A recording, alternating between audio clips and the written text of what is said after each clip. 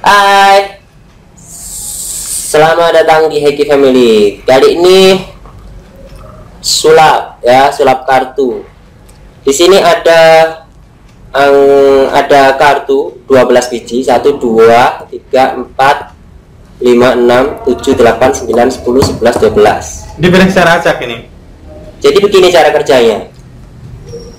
Asisten kita ini bernama Pak Koko ya. Kalian juga bisa ikut-ikutan ya di sana. Jadi pilih di dalam hati satu angka, terserah yang mana. Di dalam hati aja, jangan disampaikan. Satu kartu. Satu kartu. Misalnya angka 8 gitu ya. Di dalam hati milih angka 8. Habis itu ketika saya mengetukkan tangan begini, satu ketukan begini, maka tambah 1. Jadi dalam hati ini 8 tambah 1 9. Saya begini 10 11 12 13 14 15 16 17 18 19. Cek ini berapa? 10 berarti. Misalnya.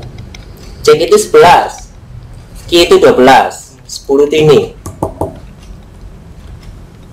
Sekali lagi pilih satu angka di dalam hati. Kemudian ketika saya mengetukkan begini di dalam hati ditambahi 1. Misalnya saya milih 3, berarti 4, 5, 6, 7, 8, 9, 10. Nah, ketika di dalam hati ini sudah berjumlah 20, bilang stop. As berapa as? As 1. Bilang stop, bilang gitu ya. Oke, silakan milih. Ya. Sudah milih.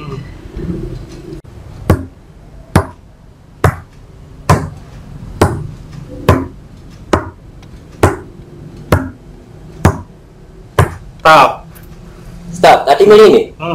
Iya. Itulah ajaibnya. Mau coba lagi? Lagi. Oke, pilih dalam hati. Ya. Teman-teman, kalian juga bisa memilih di dalam hati. Oke, sudah milih di dalam hati. Angka berapa yang ingin dipilih? Nanti ketika saya ketukan 1 tambah 1. Ketika angka ke-20 harusnya sampai kepada angka yang kalian pilih. Sudah mulai ya? 1 2 3.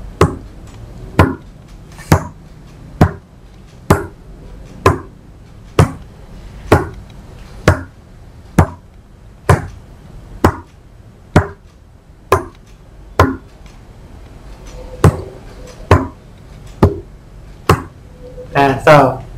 Satu milih nih. Bagaimana teman-teman? Kalian sudah merasakannya, keajaibannya? Oke, nggak usah lama-lama ya, nanti durasi waktunya habis, kuotanya habis. Rahasianya itu ada di sini. Lebih mudahnya begini aja.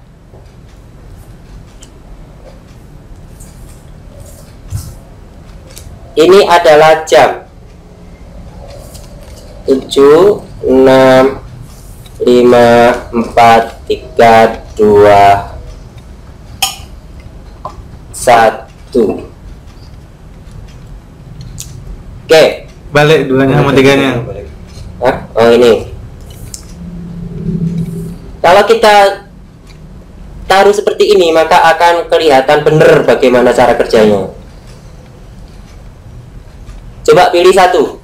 Udah. Sudah di dalam hati. Kalian juga.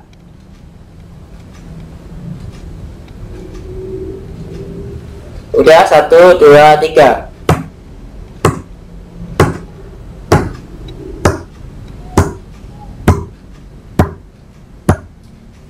Stop. Tadi milih 10 toh? Oh gitu. Ini adalah cara kerjanya. Kenapa saya buat acak tadi? Yaitu adalah sebuah improve aja, biar orang tidak melihat rahasianya. Jadi tadi dibuat acak dan cara kita begini pun kelihatan acak. Dan memang acak di 7 ketukan pertama. Tapi ketukan ke-8 harus di Ki. Ketukan ke-9 harus di sini, ketukan ke-10 harus di sini, dan seterusnya. Jadi tadi waktu diacak itu kelihatannya saja saya begini-begini, tapi itu sebenarnya dari 10 ke 9 ke 8 ke 7 ke 6 diulangi berapa kali pun biasanya kalau dibuat acak seperti itu sulit untuk mencari rahasia. Berapa kartu? Apa ini? 12. Ini 12 kartu. Ini jam tadi kan bentuk Banyak jam. tadi utama nanya kan ngapa milih kartu ini. Jadi Akhirnya tadi milih kartunya juga acak tadi. turun bawah seperti itu. Mulai turunnya itu mulai dari angka berapa? Turunnya ketikan pertama di angka 7. Atau 7 ya? Kemudian muter begini. Tapi itu kalau nggak diacak, kalau ingin ngasih tahu rahasia seperti itu. Tapi kalau main yang diacak tadi, ya sudah 7 ketukan pertama itu ngawur aja. Misalnya di 9 terus, kepada 6 7. Tapi 8-nya itu harus di key. 9-nya itu harus J, 10, 9, 8, 7, 6, 5, 4, 2, 1. Seperti itu. Berarti terakhir kata pertama yang mulai dihitung di yang angka 12 tadi ya? Ya ini. 12 ya. Oke, sudah mengerti juga kan ya? Selamat mencoba. Ya, berlangganan, jangan lupa like juga, komen juga, oke? Dadah.